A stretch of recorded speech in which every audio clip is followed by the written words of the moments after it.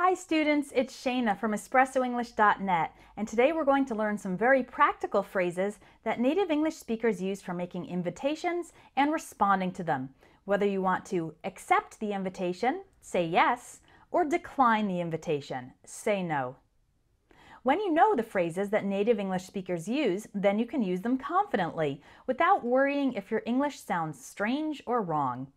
And that's why I created the Everyday English Speaking courses, to help you learn real phrases and expressions for daily life. Click on the link in the video description for more information and to join those courses. There are actually two levels.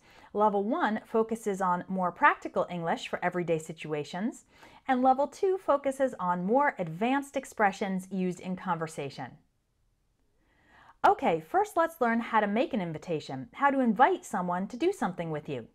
We can start by asking the other person about their availability using these phrases. Are you doing anything this weekend?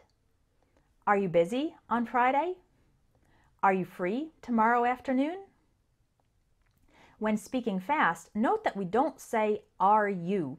It sounds more like are ya. If you ask one of the first two, are you doing anything or are you busy, and the person says no, that means they're available because they have no other plans. But if you ask the last one, are you free, then the person saying yes would mean they're available.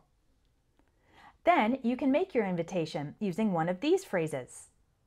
Would you like to is used for a more formal invitation. For example, would you like to join me for lunch? Would you like to see a movie tomorrow night?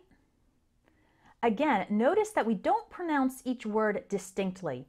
Would you like to? Instead, it sounds more like would you like to? Want to or do you want to are used to invite someone more informally, like an invitation to a friend. Again, when speaking fast, these sound like wanna and do you wanna? For example, wanna go hiking on Saturday? Do you want to grab a coffee after class? Now let's learn some phrases for responding to an invitation. To say yes, you could use one of these phrases. I'd love to. Sure. Sounds good. Sounds great. If you want to say no, you could say, I'd love to, but I have other plans. I don't think I can. I'm really sorry, but I have to pick up my kids from school. Wish I could make it, but I've got another commitment that day. Saying wish I could make it means I wish I could come. What if you're not sure whether or not you can accept? Here are a couple phrases for that. Let me check my calendar. Can I get back to you on that? I've got to check with my husband, wife, or parents.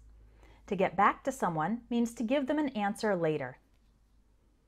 If you want to say no, but express the hope that the person will invite you again in the future, you can say, I'll have to take a rain check, or maybe another time.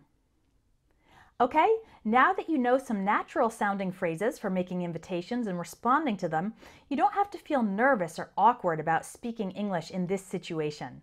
And when you join my Everyday English Speaking courses, you'll be even better equipped for many different situations, from shopping to traveling to socializing and more. Thanks for joining me today, and I'll talk to you next week.